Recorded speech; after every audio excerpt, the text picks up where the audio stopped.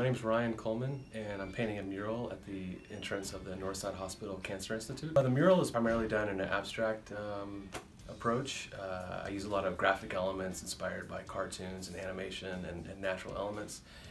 I like to think of them as being kind of fun and whimsical. I wanted to use something that was calming and uplifting and inspiring with a warm feeling. I definitely think about my friends and family who've gone through it as well, and it's unique painting here in that regard. And yeah, it's, I know it's an emotional thing for people, and with the mural, we want people to pull up and just feel kind of relaxed and calm when they go to their treatments.